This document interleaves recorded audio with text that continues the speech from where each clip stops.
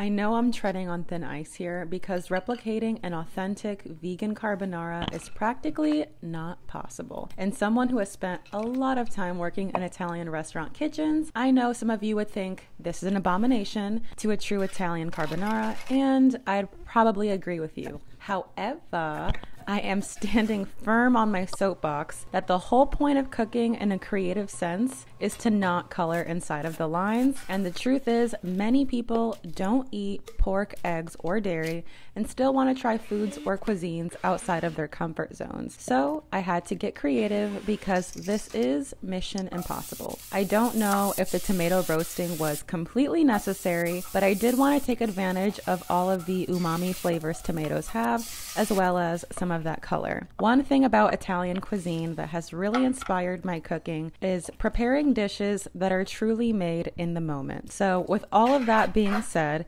here is to those who want to indulge and can appreciate tradition without being confined to it.